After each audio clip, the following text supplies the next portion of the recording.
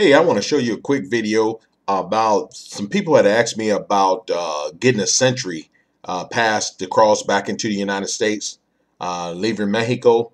It's actually a fast track that you can pay for to get a pass Sentri card to go back into the United States. It's supposed to help extradite your crossing. This card, you can obtain it. It costs about $122.25 per person that you apply for it. Lately, it's been taking about a year and a half for people to obtain this card. So I'm just going to show this brief video of what the line looked like with Sentri when it shouldn't be taking this long. Good evening, this is Michael with Love and Freedom. Hey, today I'm over here in Mexico. I'm going to be showing the people that said they got Sentri crossing the border. And right now, the Sentri lane is a joke. I'm gonna let you see. I'm standing over here on 8th Street right now. As you can see, I'm on 8th Street at the line.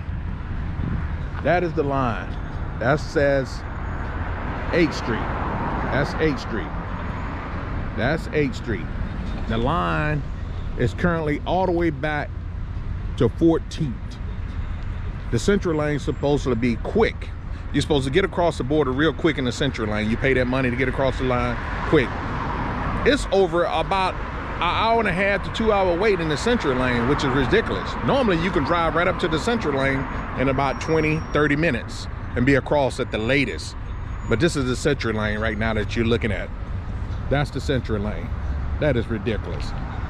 And y'all see your Trump wall. Exactly. That's what I'm talking about. So spend your money and wait on your Sentri to come, which could take up to a year and a half to get your Sentri. I'm just saying, that's on you.